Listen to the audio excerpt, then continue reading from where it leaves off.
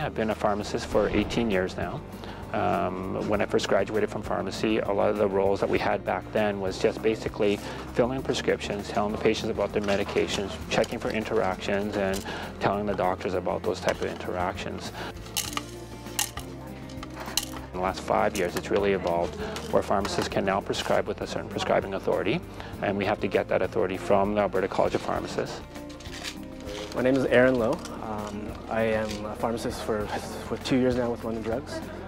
Pharmacy is I think the #1 easy access medical profession out there. First access. A lot of people don't want to wait 3 or 4 hours in a doctor's office for a quick visit, right? They can come to the pharmacy at any time. We're open pretty late hours, are always accessible, and people trust us because of that. I appreciate that they're always there for me, and that I don't have to make appointments. It's easier, it's quicker, and I'm very comfortable with going to the pharmacist for information. We can actually adapt or extend prescriptions. So anybody who's been on their medication and has a good relationship with their pharmacist, and the pharmacist knows the patient really well, we can actually extend their prescriptions without them going to see the doctor by about 3 months at the most. We can also inject medications as well too.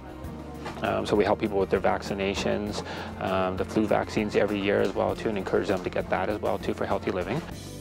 Once a month we're doing things like an osteoporosis clinic, looking at screening for bone density issues, recommendations on calcium, and especially for elderly people getting older. Vitamin D is very important as well. We also do things like skin cholesterol. That's a brand new one that we offer this year.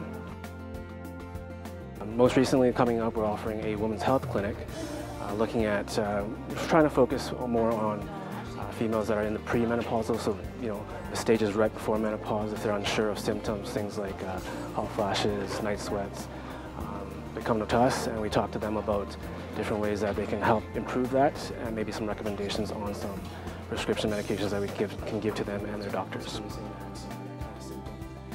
Well, in 10 years from now, I really would like that I could come in and get my prescriptions from them instead of having making a doctor's appointment. We're able to help ease some of the, workload that the physicians have right now.